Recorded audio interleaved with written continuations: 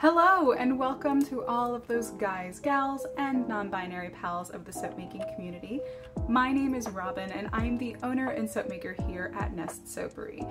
And it's my pleasure to come onto YouTube every once in a while and show you how to make soap, how to do things for your own business that are going to save you some money and help the environment a little bit. I pride myself on making sure that all of my packaging is fully compostable or recyclable, and I hope that many other people will do the same. So I figured, why not give you the tools to do it for yourself? In the last video, we talked about how to wrap soaps that are square or rectangular, or just soaps that don't have a really textured top. If you want to watch that video, you can click this card right here. Super easy process of measuring your bar of soap, figuring out how big your label needs to be, and then going into Canva to design it and then printing it from your home computer. But today we're going to be talking about how to wrap soaps that look like this. Nice textured top, and you want people to be able to see it and smell it really easily. The process that I'm going to go through today also really works well if you have square or rectangular bars, but you want people to be able to see part of the soap bar or to be able to smell it really nice and easily. So stay tuned, I'm going to walk you right on through how to measure your bar of soap to figure out how big your label needs to be. Then we're going to go into Canva, we're going to design it together, and then I'm going to bring it into Word and show you how I do that. How I print 3 to a page for these labels, saving as much paper as possible and making it super easy on you. Alright, without further ado, let's get started on designing your custom soap wrappers. To work out how big I want my label to be, I'm using this scrap piece of paper. It's about half of an 8.5 by 11 sheet. And I know that 8.5 inches is plenty to wrap around the entire bar. So now I just need to figure out how tall the label needs to be. The measurements on this bar of soap are 2.7 inches wide and about 3 inches tall. And this is made with a 42-ounce mold, you know, the standard 10-inch one that most soap makers start off with. I also cut my soaps at about 1 inch in thickness. And for that reason, I'm going to be moving my bar of soap close to the bottom of the piece of paper, but giving it 1 inch of clearance. And that should give us enough room to cover the entire base of the bar of soap with our wrapper. Next, I'm putting my ruler down on the piece of paper, and I'm essentially placing it so that the end of the ruler is where I want my label to end on my bar of soap. And using a pen, I'm going to draw a line all the way across the piece of paper so that I can use this as a sort of template for when I design my full and final label. On this template, I'm adding all of my measurements, so 3.5 inches for the height, 1 inch of clearance on the bottom, and then 2.7 inches wide for the soap, essentially creating a frame for where the soap will be laying when I start folding the paper around the soap. And then this gives me a really good idea of where the label information needs to go. So now I'm able to kind of sketch in a little frame for where I want to put all of the information about my soap. I'll be using this when I go into Canva and making sure to put all of the information that needs to be present on a soap label, like my soap company's name, the name of this particular bar of soap, as well as any details I want to include about the ingredients or fragrance, and the weight that needs to be in ounces and grams. And don't forget, somewhere on your label you're going to need to put the address or location of your business as well as the ingredients. Now I'm going to bring all of these measurements into Canva and start designing my soap label. Once you've got Canva open, you're going to want to create a new custom-sized project, and you're going to make it 8.5 inches wide by 3.5 inches tall. That's the measurements that we worked out using our paper template just a minute ago. The first part that I always tackle is the background, because I think that this leaves the biggest impact when it comes to the design of the label. So you can head on in to the Elements search in Canva and start looking for anything that you think would work well for your company. So you can do some geometric designs, stripes, polka dots, anything that you think would be great. And you know what? You can really have fun with this. If you make goat milk soap, maybe you can put little goats on your wrapper. Or if you make soap with lots of honey in it, maybe you put honeycomb or little bees. Really try to have fun with it, because this is going to give a first impression to a lot of your new customers. Once you have your background finished, you can start working on the actual information on the label. So I'm adding here a rectangle and turning it white so that it will not print when it finally does go through my printer. And I'm adding a black border to delineate between the soap label information and the background. And on here, you're going to want to add all of those important bits that we talked about earlier. The name of your company, the name of your soap, so on and so forth. For the ingredients, I like to put a rectangle that's going to eventually make its way to the back of the bar. So I'm grabbing a rectangle, making it white, and I'm moving it over to the far left side, which will be the back side of the bar once everything is fully wrapped. And here I'm adding all of my ingredients, and this is a great place for you to put the location of your soap business. Once you're pleased with what you've come up with, all you need to do is hit this down arrow on the top right of the screen and download it. From here, you can print it from your phone if that's something that you're able to do, but I actually like to go onto my computer and bring it into Word so that I can print 3 to 1 page. So let's do that now. Okay, and now I'm going to give you a real behind the scenes look of what goes on my computer as I'm trying to print all of this up. So I'm here on Canva, and on the computer version of it, you have to scroll down a little bit on the home page to reach your recent designs.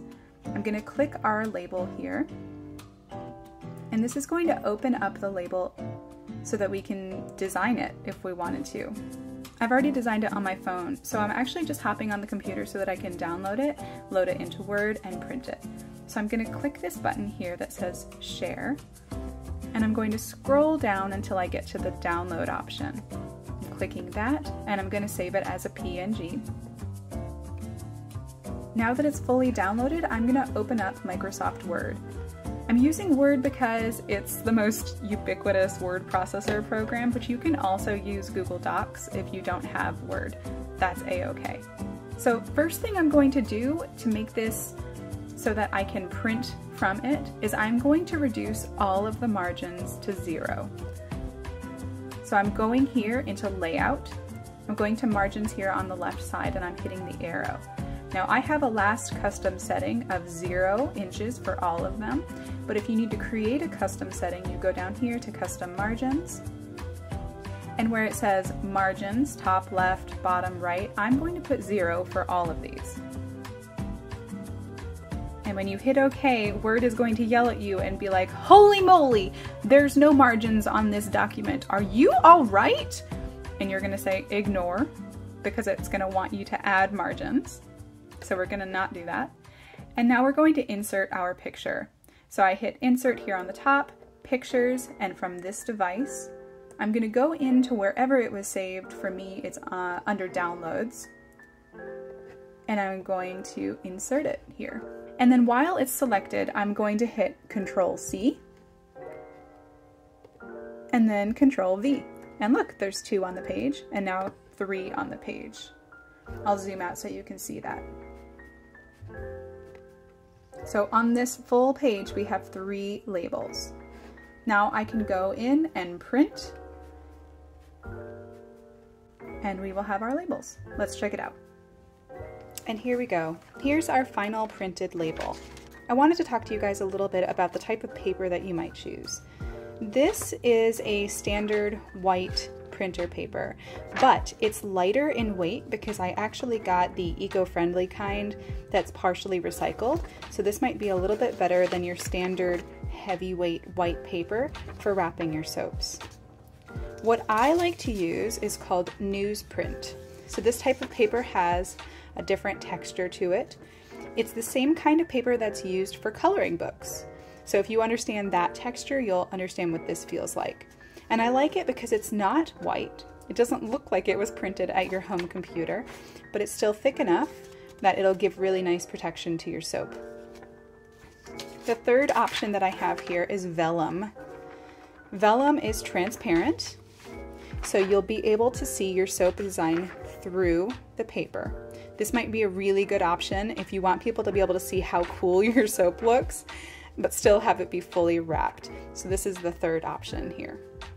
Regardless of what you choose to do, you're going to want to slice these into 3.5-inch labels before you start wrapping. So let's get that done.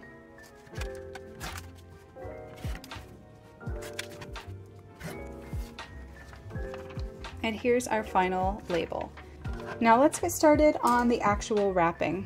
What I'm going to do is put this upside down on my flat surface. And I'm going to zoom you in. Alrighty, so here we go. We've got our soap right here. We want to put it on the label so that the label is going to be centered into the center of the soap. So I'm putting it here, being able to see a little bit of it, and I'm going to move it down until I feel like, okay, that's a good amount of soap that is covered by the label, and it's going to be nice and even. Now, to get your label to adhere to your soap, not move around while you're wrapping everything, and then also to stay on your soap once it's all wrapped up, I recommend using this. This is a two-sided tape dispenser. Not really the tape, it's kind of like glue dots that you roll onto a surface. And this is about $8. They have a couple different sizes. You can get them at Walmart, Office Max, or even online.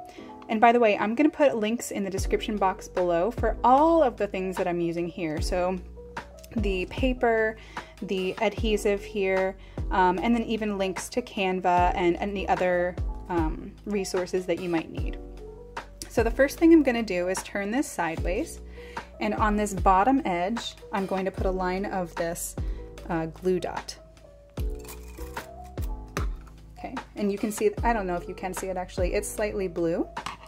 I'm going to wrap this tightly around my soap and stick it down. Next, I'm going to rotate it back the other way, and I'm going to put the glue dot here so that it sticks to the other side of the label. Okay, now when I wrap this part, I want to push the label ahead so that it's as nice and tight as possible. And then I'm going to pull the label up and over and adhere it to itself. Now we've got the label mostly on there, and now we just need to enclose it. So what I'm going to do here is I'm going to push down this top part until it's completely flush with the bar of soap. And then I'm going to pinch this flap to create a crease. And then I'm going to push that crease up against the soap and make another crease on the bottom flap. Now I'm going to repeat that on this side. So I'm pushing the top flap down, I'm making a crease, and then I'm pushing the crease onto the soap and making another crease on the bottom. Now we've got it mostly wrapped, but this bottom portion is going to need to be wrapped up as well. This is going to be stuck on here with this double-sided tape. So at this point, I'm going to go ahead and apply it. Tiny little bits. If you have enough room, you can apply it across, but I didn't. And you can either just take your bar and fold it down, or you can use your fingers to fold it up. And there we go, nice and neat, and it's fully wrapped. Now you may need to try a couple of times wrapping this before you get it fully centered and the way that you like it. You can even see that I need to figure out how to make it a little bit darker on canvas, maybe use a different font here so that it's fully readable. You're going to have to play around with this kind of thing. It's not something that's foolproof. But once you have it nailed, you'll be able to do it every single time and your soaps will look beautiful. All right, and that's it. That's how you make your own custom designed soap labels that you print at home. And I think that it's super easy to do. It might take a little bit of getting used to, playing around with Canva, but I know that you can do it. If you're interested in trying this, you can check out the description box below, where I'm going to have all of the links of all of the things that I use, as well as a link for a free template that you can download from my website, and it'll help get you started right away. Thanks so much for watching. If you did enjoy this video, please give us a like and a subscribe to show the YouTube algorithm that you like this content and you want to see more of it, and also so that you can be alerted every time I put out a new video. Thank you so much for joining me today. I will see you in the next one, and until then, be well.